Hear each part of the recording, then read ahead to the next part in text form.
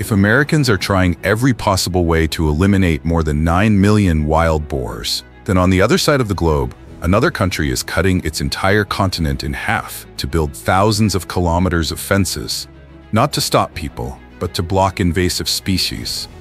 Sounds strange, doesn't it?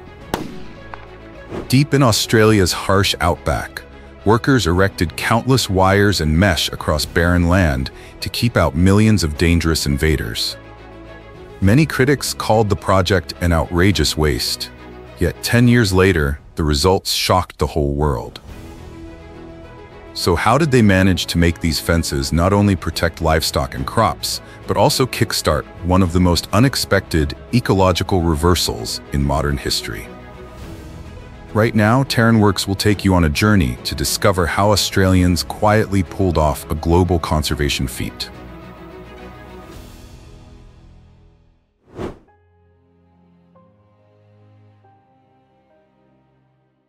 You may have heard of the Great Wall of China, but few people know that Australia once built a Great Wall of its own.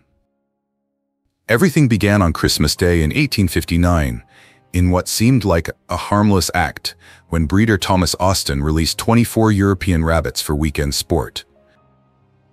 But by 1880, their descendants were advancing 60 kilometers per year, stripping pastures down to bare sand and reducing wool production across Victoria and South Australia.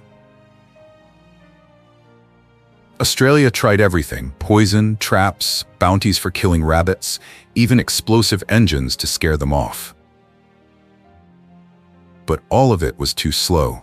The press called this invasion the Grey Plague and begged the government to take action. In desperation, Western Australia responded with a bold idea: build a steel wall thousands of kilometers long to stop the rabbits. In 1897, surveyors drove stakes marking a wire line near the Zeedorp Cliffs. Within 10 years, it had grown into a state barrier 1,260 kilometers long, made of 3 strands of galvanized mesh buried 30 centimeters deep and cleared 5 meters on each side to prevent rodents from taking cover. The fence was built so solidly, with wires straight as a tennis net, that people joked if rabbits could play tennis, they'd probably serve right over it.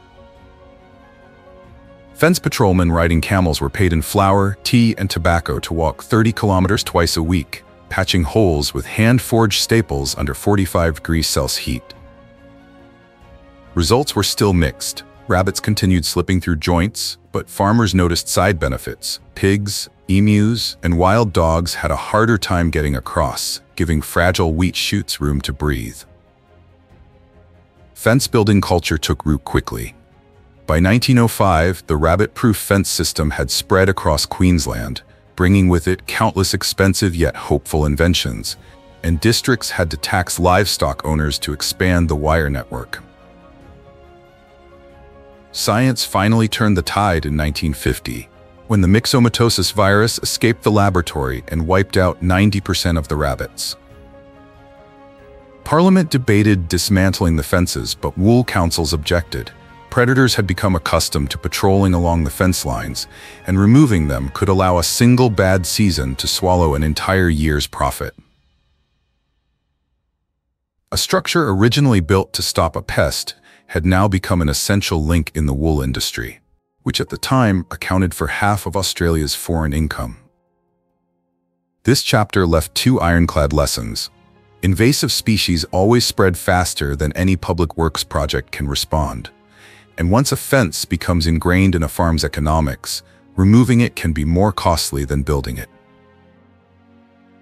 Calculating the pasture saved and the wool price shocks avoided, economists estimated the fence delivered $5 billion in benefits, 10 times the accumulated maintenance costs.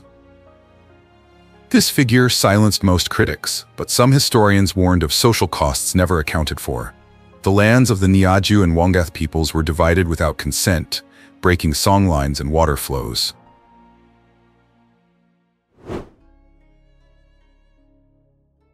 But all those efforts were only the beginning, because the real enemy that forced Australia to build the largest defensive structure in its history wasn't the rabbit, but the dingo. If rabbits devastated Australian agriculture, Dingoes gnawed at the heart of the livestock industry. A single pack of dingoes can kill dozens of sheep in one night.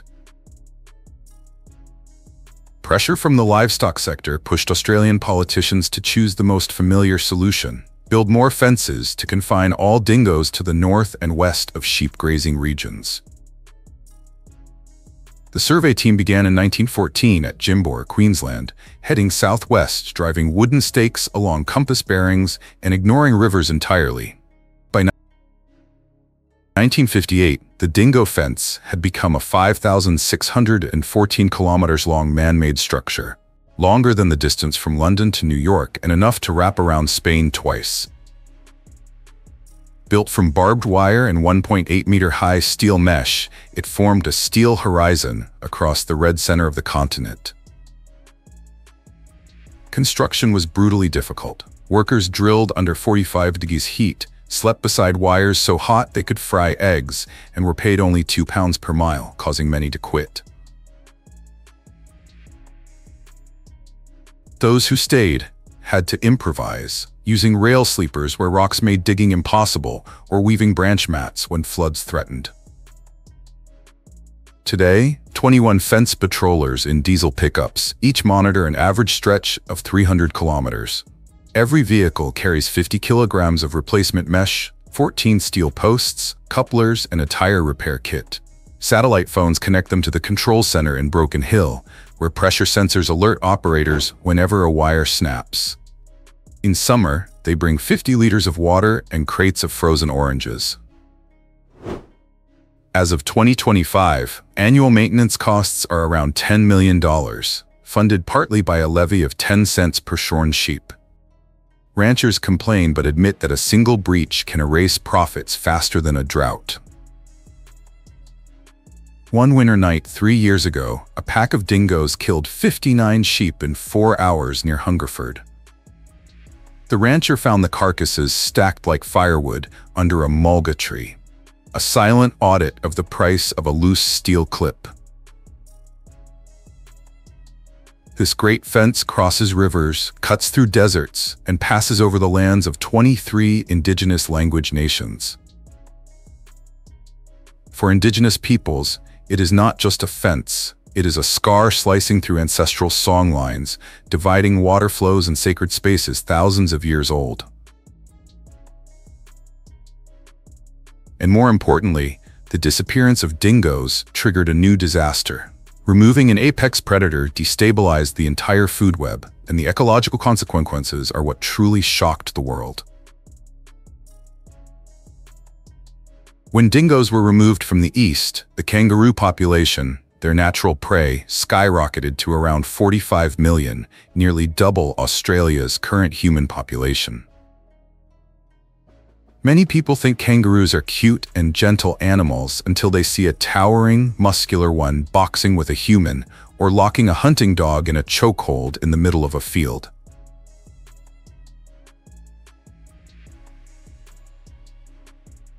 A mature male can reach 2 meters tall, weigh over 90 kilograms, and deliver kicks stronger than 800 psi, enough to break the bones of an adult man. Kangaroos are perhaps one of the world's most unusual species, because few animals are both the symbol of an entire nation and at the same time legally hunted and processed on the very land they represent. But everything has its reasons. With their population spread widely, they move in herds, eat voraciously, and are active at night. Kangaroos compete with livestock for food, break fences, trample crops, and cause damage amounting to billions of dollars. Some indigenous communities fiercely oppose kangaroo hunting, viewing them as sacred beings tied to Mother Earth.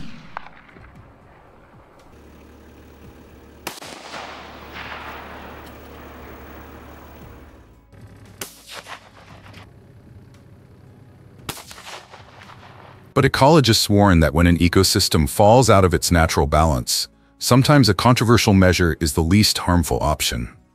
Therefore, to maintain grassland balance, about 1.5 to 2 million kangaroos are harvested each year under controlled hunting. creating a meat and leather industry worth over $150 million. Kangaroos have become the clearest evidence of the consequences of removing dingoes, and they open a new chapter in Australia's fence wars. Australia's ecosystem is like an intricate spiderweb. If one strand moves, every other strand trembles. The removal of dingoes caused grasslands to disappear, soils to lose carbon, and red dust to blow all the way to Sydney. Insects, birds, soil fungi, and shrubs all changed in structure. Many scientists describe the dingo fence as the dividing line between two worlds. One side kept in balance by dingoes, the other eroded from the roots up. Today, the dingo fence does not rely solely on human labor. Ranchers use infrared drones, vibration sensors, and motion-triggered lights. Maintenance work drains both body and spirit. Patrollers live 3 weeks in isolation. Companies provide mental health checkups via satellite and beach holidays to keep them from quitting. Banks and insurance firms assess risk based on maps of fence breaches, affecting land value and interest rates. Yet ultraviolet light, night dew, termites, and flash floods, all are enemies that weaken the fence. By 2024, auditors declared that 1,000 kilometers of the fence had fatigued and was at risk of failure within 5 years. NSW allocated $25 million for reconstruction, using composite posts recycled from milk bottles and solar-powered automatic gates. Ultimately, how a fence is viewed always depends on each party's position and interests. The same structure can protect farmers' livelihoods, yet also divide land and sever ancient cultural memories. The debate between prioritizing livestock or restoring nature has therefore never reached a conclusion. In council meetings, people evaluate everything from individual screws to alternative solutions like guardian dogs. And data shows that in some places, these dogs can reduce attacks by up to 70%. But these debates are only the surface. The impacts of fences are far deeper. Genetic studies in China show that trees on both sides of the Great Wall exhibit signs of inbreeding after more than 2,000 years, a warning for all habitat fragmenting structures. In Australia, kangaroos east of the fence have changed bone structures over time, and if the fence were suddenly removed, these individuals might not survive the return of dingoes. These consequences are not unique to Australia. Botswana once built veterinary fences that caused mass die-offs of antelope when migration routes were blocked. Canada has a fence density 16 times higher than its paved roads, obstructing the movements of pronghorn. In Europe, fences built to stop African swine fever have become ghost walls, trapping deer and lynx. The common lesson: fences erected for temporary crises often last for decades and leave ecological legacies that cannot be undone. That is why delegations from Namibia, Mongolia, and Arizona have come to Australia to learn how to design, maintain, and modernize fences. But Australia's deepest lesson lies in the opposite direction. It's not only about building fences, but knowing when to take them down. In 2004, Botswana removed part of the Naipan fence, and after just 3 years, zebra herds restored their 600 kilometers migration route, bringing water, grass, and tourism back to the drylands. Therefore, Australia is reassessing its entire fence system. A 2025 proposal suggests shifting 50 kilometers of the dingo fence northward, combined with guardian dogs and sensors to protect key sheep grazing regions. Trials show that removing just 1 kilometer of fence allows vegetation to recover, lizard populations to rise, and soil conditions to improve within 3 seasons. The risk is $65 million in annual losses from dingo attacks. But the benefit is saving $80 million in long-term maintenance. New technologies, footstep detecting fiber optics, drones dropping harmless pepper balls, are opening the door to a more flexible, smarter digital fence. Yet that future remains uncertain. And so the big question returns: is Australia's vast fence system ultimately protecting or harming the very ecosystem it was created to preserve? How do you see this story, and what do you think is a viable solution? Leave a comment, and don't forget to follow us to continue exploring the places where people and nature collide.